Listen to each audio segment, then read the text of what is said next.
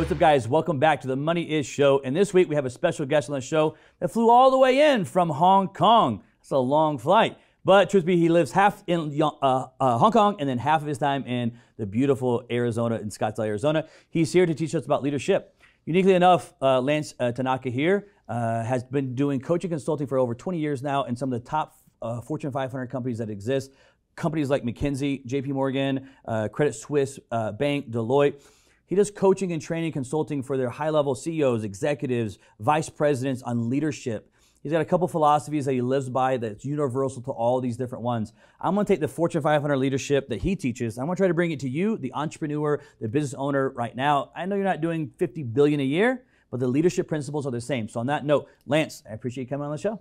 Thank you, Andrew. I look forward to it. We've had a great conversation. You help so many leaders, entrepreneurs, CEOs in it. And it's funny because your pedigree, your background is what most of the people that I work with a lot with that are coaching and training are trying to get to, working with these Fortune 500 companies, Fortune 100 companies that you work with. I named a couple of them: Deloitte, McKinsey, JP Morgan, Credit Suisse. You've done over 1,000 different clients in the 20 years. How did you get into that level of training and consulting where everybody's trying to get to? Yeah, well, first of all, I've been blessed.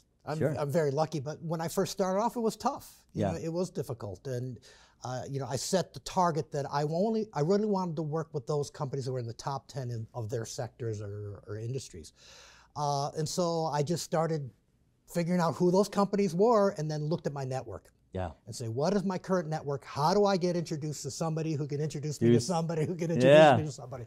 And that's where it started. My first client was Deloitte.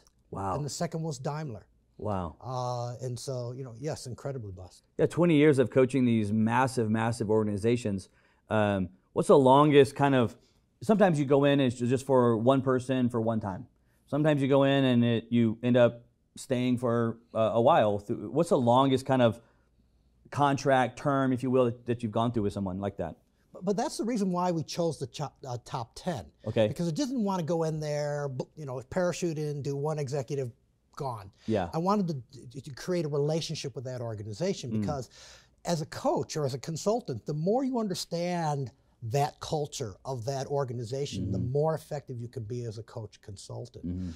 And so, I said Daimler, I'm still working with Daimler, so that's 20 years. 20 years you still work with them. Deloitte, 20 years, and last count, worked with over 200 partners at Deloitte. At Deloitte. But that's what we want to do, is we want to create a relationship. So that means there's some companies that we're not going to work with because you can add only so much value when you deal with one person. But after you've learned who's who within the organization, the culture, the gold standards, and you work with 50 people in that organization, it gives you great insight into how it operates, and then you can be much more impactful as a consultant coach. What made you, I know your background is from Pepsi-Cola and Nike, two obviously Fortune 500, 100 companies. I know you were in their running international divisions for them and vice presidents of different divisions.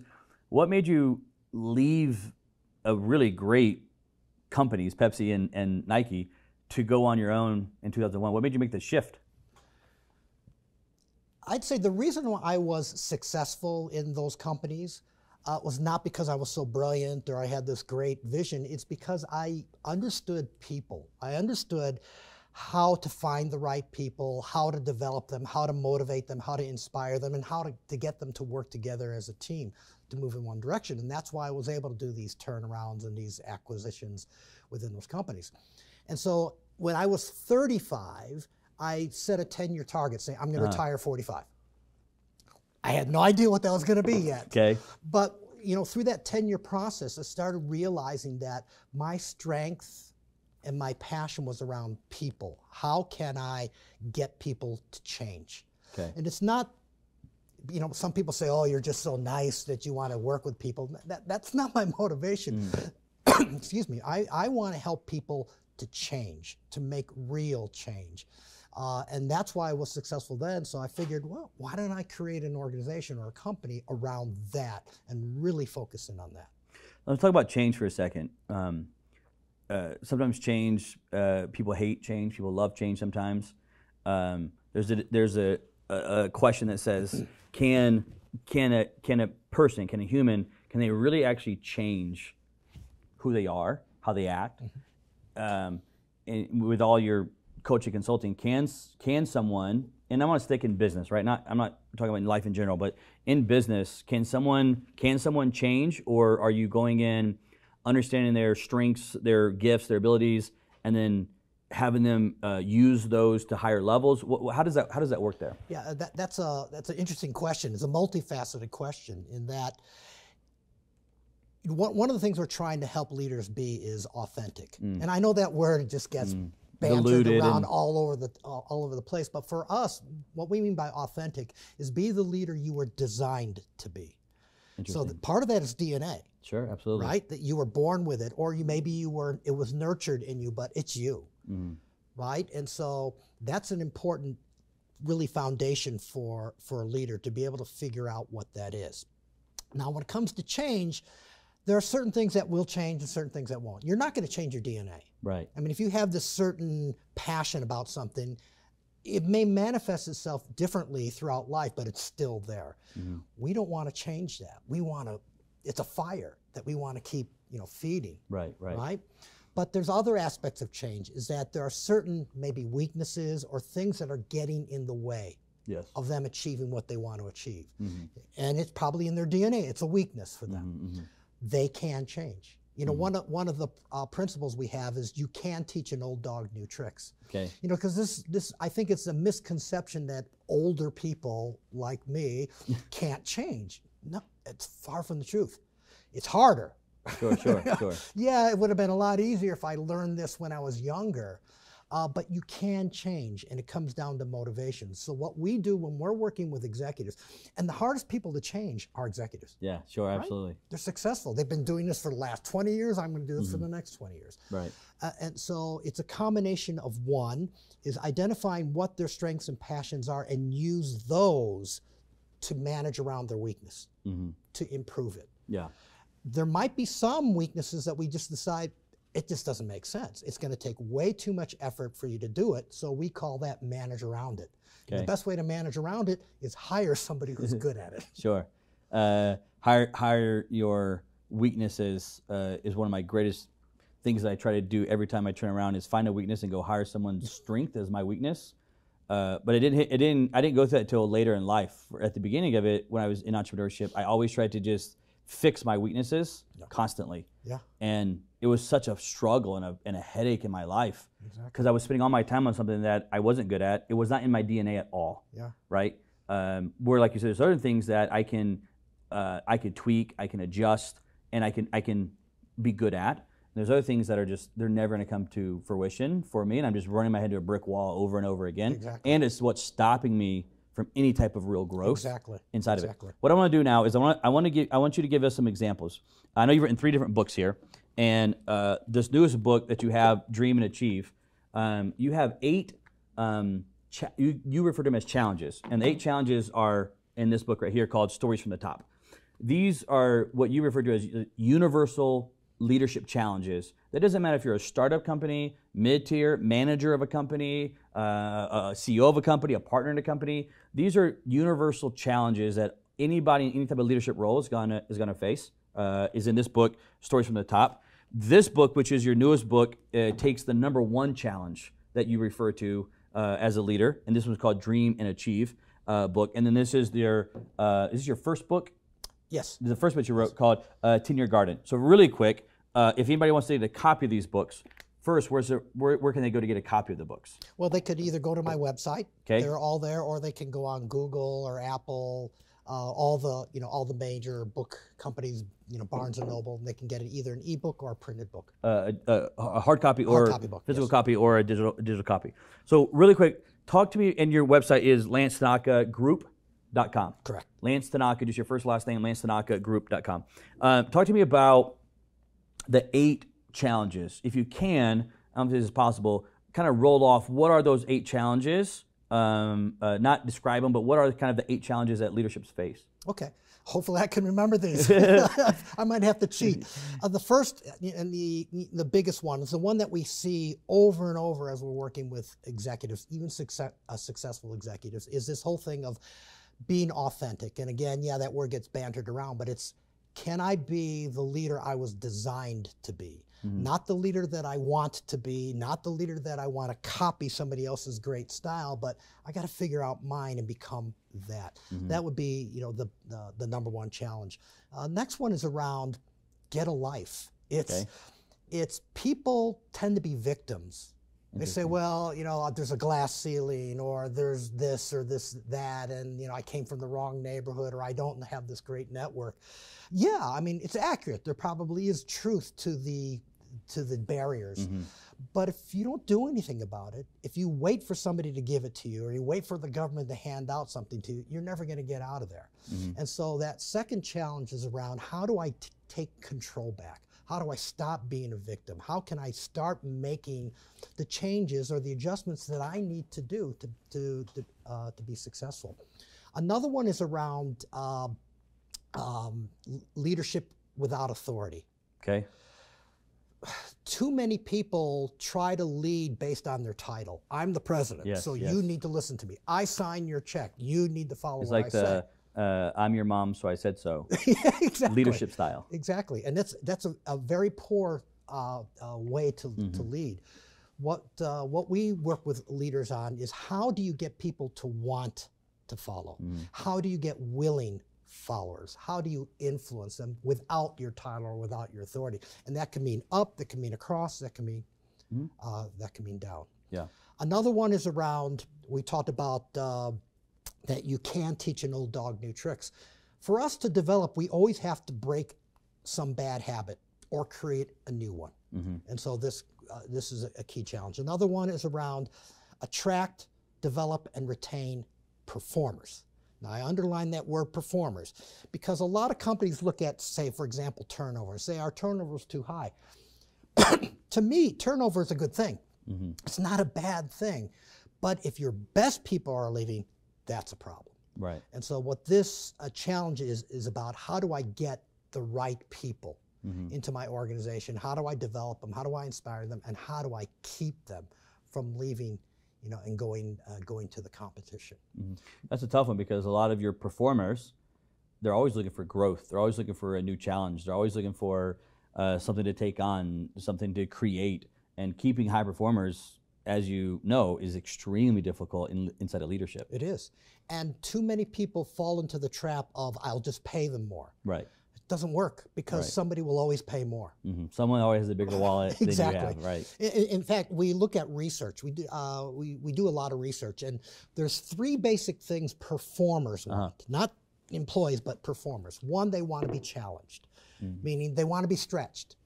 Do not micromanage these people. Give them opportunities. Let them grow. You know, challenge them. Second one, which is a really interesting one, is recognize me. Yes. And this is one that a lot of leaders don't do. And what the research shows, there was a Gallup study. I think you've probably heard about it. They called it a Q12, which is if you ask your employees these 12 questions, if they score high in it, there's a good correlation between high scores and performers. You attract performers, you scare away non-performers. This question number 7 is, in the last 7 days, have I received recognition or praise? Wow. In the last 7 days. That's once a week. Right. I mean, how often does a performer really get praise or recognition? A couple times a year? They need it constantly. And so if you think about it, it's actually very easy to come up with reasons to appreciate or show recognition to a performer. You could probably do it every day. Right. So this is something that a leader must learn and build a habit into it. And then the third one is develop me. And that's the big one, is develop me, develop me, develop me. Coach me, train me, spend time with me. And whenever we do work with executives, we're constantly getting feedback from a 360. We're interviewing people. And when we're talking about people that are reporting to them, it's always this: spend more time with me, coach me. Performers want to be developed. They want to be coached. They naturally have that. For the most part, most of them that I've ever worked with are very coachable. They're looking for growth, personal growth. They want to say, what's another angle, perspective, tool that I can use to keep growing in my whatever phase they're in. They're constantly, that's why they're performers, because they're constantly trying to develop and grow. And as a leader, I could totally see how leaders don't play into that and don't give them a new tool, a new way to go about something. There's no training there, so they get very bored and they say, I need to grow. I'm interviewing someone, actually today they're coming to their second interview, and literally the reason, it's a lady, the reason that she's leaving, because she's a performer, is exactly that, is that she had no way to grow, not up in the organization, because I asked her that question, like grow up, and she said, no, I just couldn't grow as a person. I couldn't develop who I wanted to be, and she was leaving now. Yeah. Very, very unique. I want to go to the number one, which is in this book right here that you wrote, the number one challenge. And the number one challenge that you talk about inside of leadership is purpose. Am I saying that the right way? Yes. Is purpose. Let's talk a little bit about that. When you talk to a CEO or an entrepreneur that's growing, a manager, someone that's in a leadership role, what do you mean by purpose? Purpose is this idea that you're on this earth for a reason. Okay. You have this DNA for a reason. You're born with this. You were raised with this. It's trying to figure out what that is. Okay. Because too many people don't really look inward. Mm-hmm. They tend to look outward and say, okay, what do people want from me? Mm-hmm. What kind of leader are they looking for? And there's nothing wrong with that, but you need to take your focus more inside and say, this is the kind of leader I want to be, or that I should be, because this fits my DNA. This leverages my strengths, my passions, my experiences, my values. And you've got to live that. Mm-hmm. Because, as you said, I worked with over 1,000 leaders. You'd be amazed how many of those people are not happy. Mm. They're successful, they're influential, money, they're making lots of friends, money, houses, right? But there's something's missing. There's a hole inside of them. And so what purpose is not only figuring out the DNA, the strengths, passions, values, and experiences, and leverage it, but it's also to understand what we call north. And that's one of the principles. Mm-hmm. Is too many people are looking for what we call true north. Okay. Saying, if I want to know what to do with my life, this is exactly it. Exactly where, this is the title, this is the place, this is exactly what I'll be doing. The problem with that is that's really hard to define. In fact, you may be searching your whole life and you'll never really quite understand what true north is. It's also only one option. Yeah. That's it, right? Or what happens if you achieve it and you discover, well, it's not exactly what I thought it would be. Right, right. Right? So, and the biggest problem with True North is people won't move. They won't take action because they're waiting to find that answer or getting that voice from the sky saying, this is it. All right, so let me repeat this back to you. So as a leader, right, leaders, obviously we want purpose, right? And so if I'm saying this back to you, a lot of times as a leader we think, what is our true one purpose that we have, that we were born to do? And if I'm saying this the right way to you, you're saying, a lot of times leaders will get stuck there because they're trying to search this one thing that may or may not they ever even find in their life. Right. They may find it and it's not what they thought it was. They were actually off on it. They spent the last 20 years pursuing it and then found out, wait a second, that wasn't even it. And because they can't sometimes put their finger on it, it enables them to not move basically. Exactly. And they get stuck where they're at because they're so focused on finding this, what you call the true North Star, if you will, that they're looking for. Right. Okay, I can see that. Yeah, for sure. So what we're trying to do is get people to understand north. Just north, not true north. Because you could be 12 degrees west, that's still north. Mm-hmm. 13 degrees east is still north. And what we want to do is help people populate what's in north. Mm-hmm. And what we found for most people, it's somewhere around 7 to 9. I have 9. Okay. And if I can understand what those 9 things are, then I have this always in front of me. And so as I'm making my day-to-day decisions or my monthly decisions or my career decisions, I'm doing it against 9 criteria, not 1. Okay. Not 1 or 2. Are you saying 9 purposes? It's what I call elements. Elements to find your purpose. North is purpose. Okay, north is Right? purpose. But there are different facets of it. And again, most people have somewhere between 7 and 9. Could you, if you don't mind, could you give me the viewers an example of either what a couple of your 9 are, or what you see a lot of people have that are in their 7 or 9, that sometimes are common denominators to a lot of them? Yeah. What would you say some of those 7 to 9 elements are? Okay. For me, the number one element is around be the go-to guy to create impact for a person or an organization. Okay. The second one is around mentor, influence, coach, consult. And are these elements, if I was reversing roles here and you were coaching me as a CEO, are these 7, 9 elements what you help pull out of the CEO? Yes. You help them define that. Yes. You know, you just said, I want to be the go-to creator for impact. Yes. That's something that you would help the CEO create that verbiage and pull it out of them. Yes, and that's what that process of Dream and Achieve, it's a 90-day process. Okay. It's a very effective process to help you identify what those 9 are in it. Now, you were asking what are some things that you find in all people. One element is always around finance. Okay. Yeah, and finance obviously is important for everybody, even if you're not materialistic. But you know, we're all materialistic, but even if you aren't, or you want to find a greater truth, finance is still always going to be an important aspect of your life. So you better figure out what that is. Another one that's in everybody's north is relationships. Okay. And what we do is we don't say, oh, these 20 relationships. It's too hard to impact 20 relationships. I get you to identify 3. That's it. These are the 3 most critical, important relationships in my life. And I'm going to have to focus in on developing those 3, or what's a missing relationship, or what's a relationship I need to repair. A third one that's in everybody's is health. Okay. It's around fitness.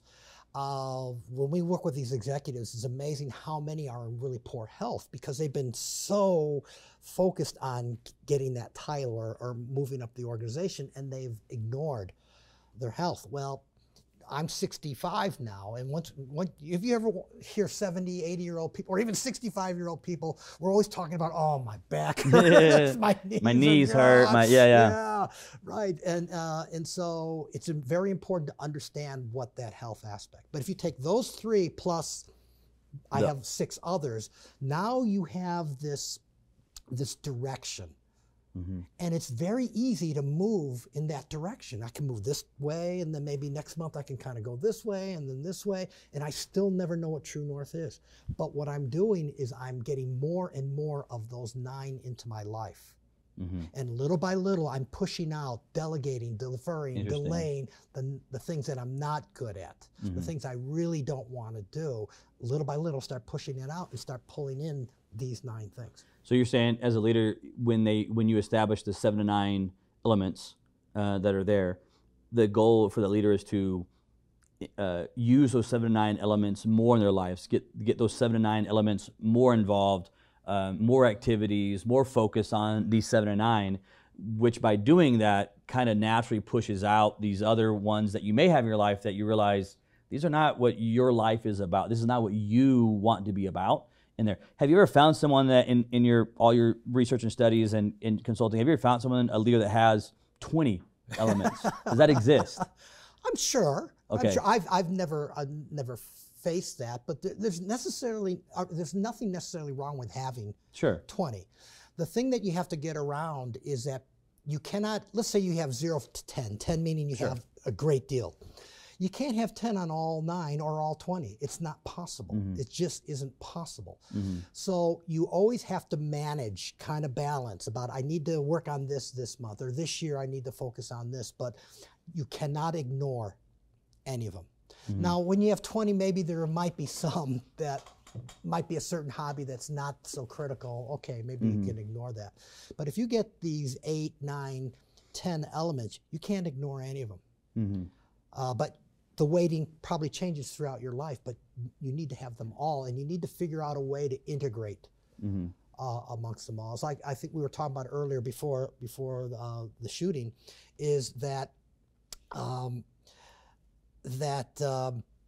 you need to understand that it's kind of this balance, And the weighting, again, may change, but it's important because these things very rarely change. Those 9 things are probably not going to change. That's what it sounds like. These 9 elements are more what I refer to in life as my DNA. You mentioned DNA earlier. This is what I was created for. I can't get away from these 9 things. That's what I want to spend my time on. Sometimes when I think if you don't know what those, in your example, 9 elements are, is when you start bringing in other stuff that should not be there, and you get, as a leader, sidetracked, and you're now doing this thing over here and spending time on something that you shouldn't be, and you'll find frustration very quickly. Exactly. And you'll find frustration, even if you have success in that thing, you'll find frustration somewhere on these 9 because you gave up time, energy on one of these 9s, and it began to die that you actually really cared about because you went into this thing over here, even though you found success in it. You're still frustrated as a leader because you know internally something's off. Yeah, because that one thing they're all important is missing. Right. It's a hole. Yeah. Now, the other thing that this process does, and I created this process about 15 years ago, and it's just evolved. And there are a lot of great tools out there that will help you identify your 9. What I think this does, what I call drills down, which is let's look at those 9, let's figure out the who, what, where, when of all of these things. Because what that does, that now gives you specificity. So for me, one of my elements was coach people or consult, coach people. Well, I got to know, who do I want to coach? What do I want to coach them on? Where do I want to be doing it? When do I want to be doing it? And as you understand that, that gives you a lot of clarity around what that is, and it brings you to the next step, which is it allows you to take action. Because now it's more focused. It's more focused. So like you could take relationships. I'm assuming, I think you said, or I can assume relationships has to be one of the 9 for a lot of people. Yes. But then it goes a step further. It says, okay, but who do you want relationships with? When do you want those relationships? How do you want those relationships? And where do you want those relationships? Exactly. As you define or answer those questions right there, it now puts you in a position to take action where you need to inside of it. Exactly. Is that what you're saying? Exactly. And then that's where impact occurs. Because a lot of people want to know their north, and maybe they identify their 9, but because it's not specific enough, it's not actionable. And because it's not actionable, then people just sit back. And that's not what we want. We want people to actually do something about it now. One thing that we do is in step 3, we have them develop, once they figured out the 9 elements, the who, what, where, when, then we have them identify a 3-month action plan. Saying, here's what I can do in the next 3 months. And so they populate it. And then we get them to do what's the 3-day action plan. So what we're trying to do is get them from bigger ideas and start getting down to things that I can do right now. And that starts moving me into the northerly direction. Yeah, so if we role played here and did an example, I'll stay with relationship because it seems to be a common one. So if I chose, not chose, but if I went through the who do I want relationships with, it sounds like I would then try to name out who do I want to have relationships with in my life. I mean, I want relationships with these people in my life. Someone like me that has a lot of friends and so forth, family and business associates, can you have a lot of relationships, or is it more, well, really what we're talking about relationships, what I mean by that is a more defined term of relationship, or is it a broad stroke of relationship? It could be broad. For you, you're wired differently. You're wired in the standpoint that you like networking, you like working with people, you like meeting people. That's a key element. I would kind of maybe separate that from the relationship one. I mean, it is relationship related, but that means you need to build your life, your business around that. Yeah, absolutely. The relationships we're talking about is, yeah, there might be 20, 100 that you need to develop that you would like to further it, but it's too hard to take action on 20. Yeah, I can't get you to do 20, but I can get you to do 3. And if we can at least start with these 3, let's make sure you prioritize them right now, get movement, get action, and then you'll start seeing the results of that. You'll start seeing, wow, this relationship is getting deeper, it's getting better. Then you can always, spread that out. You can always, increase that. Yeah, that's what I was thinking, because I'm thinking, man, relationships, that would be, I have like all these names, faces running through my head right now. And I agree with you. I think I would separate those off, because that's just part of my business life, of how my business runs. We talk relationships, I think you're referring more to who are my parents, my partner, my children, my people that are going to be my sisters, my brothers that are super important to me, whether I'm successful in business, losing in business, whatever I have these relationships, they're very important to me no matter where I'm at in life.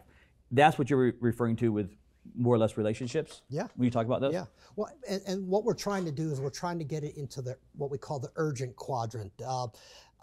Stephen Covey did this book, First Things First. It's one of the, I think one of the 7 most highly, what is that book, right? 7 Habits of Highly Successful People. It's one of them. It's First Things First. And one of the things, it's a good book, but again, I think it's like 2 or 3 pages that are really good. And it's basically this, is that when you figure out what you're going to do today, it's based on 2 variables. It's important, not important, urgent or not urgent. So let's say you draw 2 axes, urgent, not urgent, important, not urgent. So then you have 4 quadrants.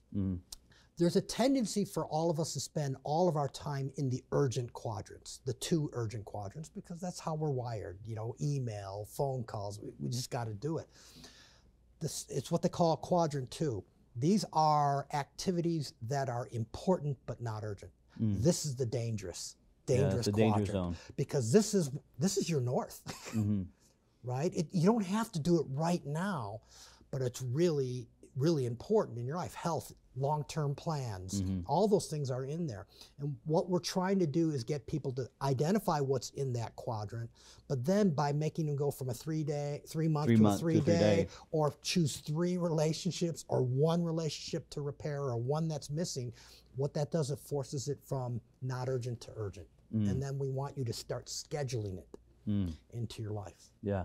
No, that's great advice. I mean, just as a leader, I'm thinking, I always look at it from a personal standpoint, from a viewer standpoint. It's like, man, how long did I spend looking for true north in my business career, in my life, and so forth? And I can think back, while in my mind as a leader, I was justifying failed other pockets, you call them elements, I'm going to say, but failed other quadrants, elements in my life that were failing. Because I was like, oh, I got to find this thing, what am I created to go do? When in reality, these 9 elements are what's super important to me. They are what drives me. They are what is north of me. Now, is there a point that these 9 can then tie into this one thing that created do? I don't know, maybe. But I'm also sitting there thinking, but what does it really matter? If I have these 9 elements of relationship and finances and community, whatever the 9 that you have, that people create, because they're for them, right? I don't know. I mean, it seems like it kind of defines what life is for you as a leader, are those 9 things. Whether you have that one true driving thing or not, these 9 are you. Exactly. You could be a coach. I'm not certified. But just from a leader standpoint, it makes complete sense. And I love it how, because I'm a visionary, but I don't do 10-year visions. Very rarely, I should say that I do that, just because I think so much of again, just getting started in entrepreneurship, I would look so far down the road. So many things changed and tweaked, and it's not even remotely close to what it was. And so I'm more of even on a big plan out, I try to stay no more than 3 years out, and then bring it down to 1 year. So I go 3 to 1, and then I go to the quarters, and then to the month, and then to the week and days. Sure. And in your model there, I love that you're going from 3 months to 3 days. What's a 3-month goal, and what's a 3 days that I can go accomplish? Because I think so many times leaders tend to live too far out and not close enough to reality. And because that, it also gives you a way as a leader to justify non-action, because you're like, well, I'm working on it. I'm busy. It's working. 10 years, but I'm going to get to it. Versus when you start pinning it down and saying, okay, but what do you want to change in that relationship in 3 months? How do you want that relationship to grow in 3 months from now? How do you want that relationship to look in 3 months from now? Great. Now, what can you do in the next 3 days to start putting that on the path of that 3-month goal? Right. Way more actionable, way more doable, way more achievable, and it puts you in the position that you're either going to go. You can have accountability now because you're going to see it that you're going to do it or you're not going to do it. Anytime you're too far out, that's what I'm saying. It just gives you this justified weasel way out where it's like, oh, it's still good though. And I love how you did it with 3 months and 3 days versus 3 years, 3 days, or in 3 months out. I love the 3 months and 3 days inside of it. What a great truth. I mean, so this is one of your 8 challenges that all leaders face. Mm-hmm. I know underneath that you have your 11 principles that you teach. I know we're already running out of time now, but inside those 11 principles, just so the viewers can understand, those 11 principles, are there 11 principles for each of the 8 challenges, or is the 11 principles help solve the 8 challenges that are there? Yeah, it's those 11 principles in some combination may be needed to handle that one challenge. Okay. For example, one of the principles is around that motivation's key. Okay. And so if you want change, you want people to move, including yourself, you got to be motivated, and you got to really tap into that because change is hard. Yes. You're going to always come up with a reason not to do something. Right. You're looking for it. So you better figure out what that motivation is. So that's one principle that you need to have in some of these challenges. But another principle could be around focus. That's a key one that we see over and over and over again. People have a hard time focusing because the world is so complex now. Business is so difficult now. Nothing's easy anymore, and you're getting stretched in all these directions. So we were talking about one of the challenges is get a life. Well, one of the principles of getting a life is you better focus. You got to figure out what really is critical. Another principle is around small steps. So you gotta. It's a combination of some of these things to be able to address that challenge. So if you can understand the principles, that's really, really critical. You don't really even need to know the 8 challenges. If you can understand these 11 principles, it shows up and transcends a lot of things. Yeah. Where are the 11? What book are the 11 principles in? In the stories. In the stories. So Dream and Achieve will not have the 11 principles. No, there'll be some of the principles for that one challenge. Gotcha. Right. But if you want to know the 8 challenges and the 11 principles, this is the book that has all of them inside of it. Inside of it. Very, very interesting, man. I just as a leader, and I would spend the next week with you just talking to you, which is probably why people pay you so much money to consult and coach them. Last question I have for you, for the viewers here. Tell us a little bit more about, where do you see yourself going right now? You mentioned you're 65 right now. You've created this great company. It's an international company. You got coaches, trainers in multiple countries. Top 5 Fortune 500 companies are working with you. Where do you see yourself going from here? Yeah, we were talking about this earlier. I guess it's more around the term of legacy. Is that it's not that I've got these amazing things that I came up with. Everything that's in that book has been around forever. Right. Right. Everything is marketing. It's all been around. Yeah, the leadership books coming out every day. They're just repackaging or reconstituting. Where I want to go is I've been able to get to these very simple, practical, you can do this right now and change your life, improve your ability to delegate, improve your ability to motivate people. I don't want that to die with me. And I would like to bring that more to the masses. And and you are so gracious in saying who I work with. These are the top tier companies. Yeah, they're the top.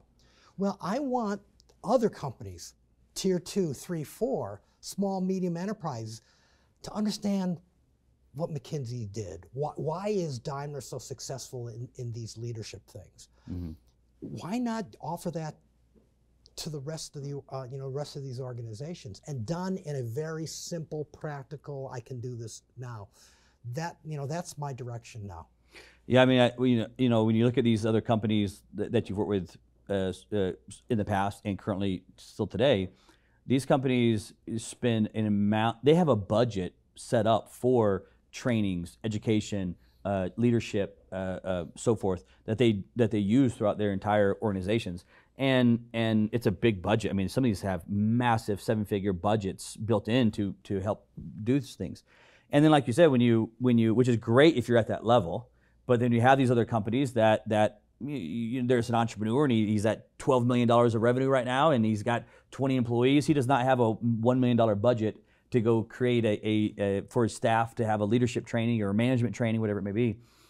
And so to get the principles to groups of people that really, really need, I mean, because the principle is universal. Yes. Whether you're at JP Morgan or you're at entrepreneurial year one of your company, the principles are what's universal, right? Yes. It's just that sometimes these companies like JP Morgan have the budgets to go implement and have these trainings, and other organizations don't. So it's a great way to get your knowledge out, especially because you're in a unique position of having all the case studies, research, content of 20 plus years of training and coaching these Fortune 500s to bring it. I don't want to say bring it down, because it's not down. It's just bring it to another sector, another group of individuals that aren't that Fortune 500, and they're not even trying to be the Fortune 500 for the most part, and to allow those universal truths to get out. So very interesting, man, and great truths. 8 challenges and 11 principles. Now I have to go cancel tomorrow's plans and read 2 books. So I got to figure out how they all work right now. Lance, let me ask you this question. I want to talk to you about this. Inside of here, this is a picture of Lance. I'm going to have you fill this out right here, then sign it right here, and then me and you will talk about your answer. Okay. I'll give you the Sharpie right there. Thank you. I have to do one word, so there's actually a couple words in that. Money is the means to, but I'll put what it's the means to without saying means to. Is that okay? All right, absolutely.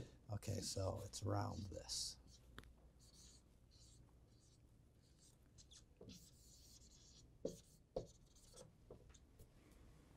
All right, here we go. From Lance Tanaka at the Lance Tanaka Group, Lance says, money is a means to purpose. Yes. A means to purpose. And I love it because it actually deals with your number one challenge that leadership face is also purpose. Yeah. So when you say money is a means to purpose, what does that mean to you, money is a means to purpose? Well, to me, money in and of itself is not important. To me. What money does, it gives me the freedom, it gives me the options, it gives me the opportunity to be able to help people find their purpose. So, as I said before, money is an important thing. I'm not driven by it, but I still want it, Sure. right? So I need to have enough, some level, to figure out what that is. And the interesting thing too is a lot of people come to me saying, hey, I want to get out of the corporate rat race and I want to be an entrepreneur. One of the things that they don't really have an understanding is finance. They don't know how much money they spend. Yeah. They really don't. They don't have a budget. And they don't really know how much, say, for example, net worth do I need to have for me to take this risk, to give up my corporate life and do this. So money is an incredibly important means. And so what I help people try to understand is, why do I want money? Not money, but why do I want it? Is it because I want to buy things? Is it because I want, for me, I want, I want freedom, control to be, to do what I want. So I think that's important. Yeah, because at the end of the day, when you have money, and we're saying we're saying all the same stuff, because money is never the purpose of business. It can't be the purpose of business, right? Or in life, money cannot be the purpose of life. You will live a miserable life if that's what you're going after. However, it is important to understand that with when you do have money, it can allow you to achieve your purpose in a deeper way, in a deeper sense. It can allow you to help achieve your purpose when you have money. Money opens up doors that wouldn't be there without it, right? You talk about purpose being one of the 8 challenges that leaders face, and the 9 elements that are there. One of them being relationships and family, and having money or not having money does not mean you'll have a healthy relationship or an unhealthy relationship by any stretch of any imagination. But I was thinking about in my own life. Just recently, I took my whole family to our family vacation in Florida. And we're in a big beach house, and I take everybody, and I pay for the whole thing, and money is what's giving me, one of my purposes is family relationships, and money allows me to create an experience with my family that if I didn't have it, I wouldn't be able to create that experience and talk about what we do and plan for it and so forth. And it allows me to fulfill one of my 9 elements, which is one of my purposes, which is family. Yeah. So that's why I think money is important. It's just misused a lot. People, especially if they start off in entrepreneurship, they don't understand they don't even understand finances in general. All they know is like, I just gotta have money. I gotta have money, and that's a horrible road to live by on that process. So Lance, I loved having you today in my office. I truly hope to spend some more time with you, and I hope you can get the 8 purposes, 11 principles that you have established over the last 20 years to this entrepreneurial building class that desperately needs it. And I think you have the knowledge to go get it to them, and there's some great truths there. Again, if you guys want a copy of his 3 books, Stories from the Top, Dream and Achieve, and Tend to Your Garden, you guys can go to LanceTanakaGroup.com and get a copy of his book. Remember, Lance's answer for money is money is the means to a purpose that is there. I appreciate you guys watching the Money Is Show this week. We'll see you next week on the Money Is Show.